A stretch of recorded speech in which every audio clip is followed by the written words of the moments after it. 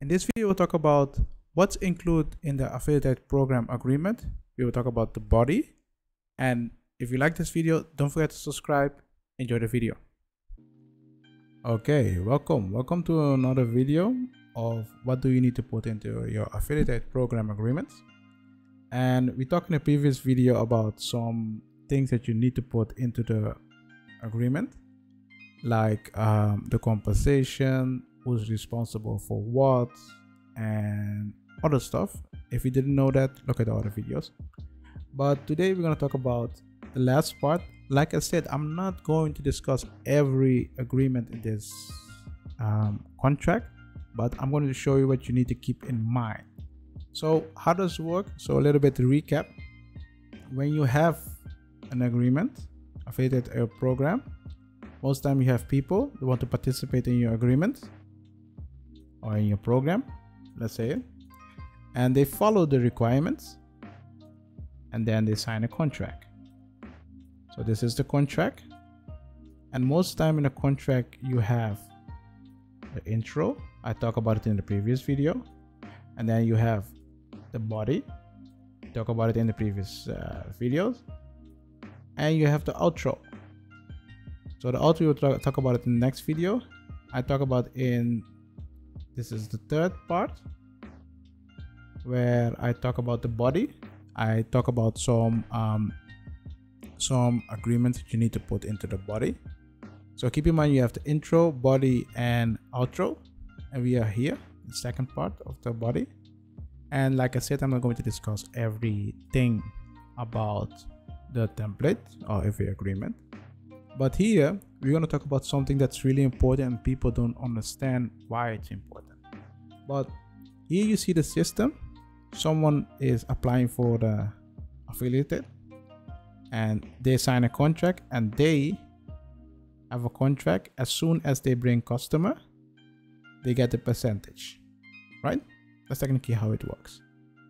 The thing is, if we zoom in here, you have this person.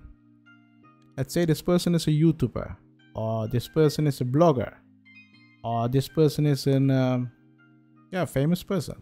Yeah. As soon as the person is promoting this the services of product, the person can become the face. It depends on the community. Yeah. But if the person is a YouTuber blogger, they create content.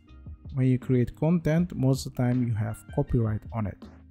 The person can be also a brand. What I mean by that is when the person become a brand,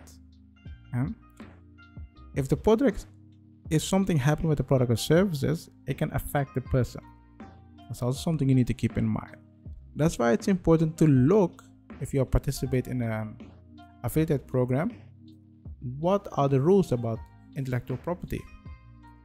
And if you're creating an affiliate program, you need to make some rules about intellectual property. For example, the brand. For example, the content. Are you going to transfer every content to the company or what? That's also important to know. Most time, if you do that, they need to ask for more if you are a content creator. So technically, when you look at this, you need to make sure, okay, what is the affiliate marketing program agreement? What is that? What's in it about it? So here you see in a program or in an agreement, you see some examples of what you can put about trademark and other stuff in here. It's a long thing. I'm not going to read everything, but I'm just showing you why you need to make some agreements about intellectual property. So you see here, trademarks and copyrights. You need to make some agreements about that, because it's important to know what belongs to them and what belongs to you when you're talking about affiliate program. And product availability, we're not going to talk about that. And responsibility, make some rules about responsibility. Who is responsible for what? And here you see an example of it. You can make rules about that. Really easy to do. Warrants, terms, yeah, and termination. And this is the important part, in my opinion. Let's say you want to get rid of someone. It's important to have some rules about termination of a contract and how you're going to do it. Yeah. if that's not clear, then you can have a big problem if you want to get rid of someone, and that's something you need to keep in mind. So technically, this is the last part of the body. I'm not going to discuss everything, and as you can see in the template, you have a lot of things that you can talk about, but I'm not going to talk about all those things explained because it's going to be boring. Yeah, so keep in mind these things you can put in it. If there's something in a contract you'll be like, okay, hey, I don't understand that, feel free to contact me. Go to the law center and there you can ask me a question about it, and I will see if I can help you or not. So if you're new here, subscribe. See you next video.